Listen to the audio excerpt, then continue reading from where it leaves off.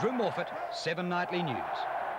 And indeed, the celebrations have just begun. We go to the Collingwood rooms now with Michael Robertson, Peter Daicos. Well, Peter, you've been around a long time. How does it feel after 32 years to finally get that flag? Michael, it's unbelievable. I remember at the 25, 26 minute mark, I wanted to look across the bench and just see what the reaction was like, because I just feel that so many guys have put in so much to the club, and not just the players, that I just felt that I wanted to see their reaction, because they've put in so much. Players' welfare, boot status, property, stewards, chefs, the whole lot. People that have worked towards this today have got us there.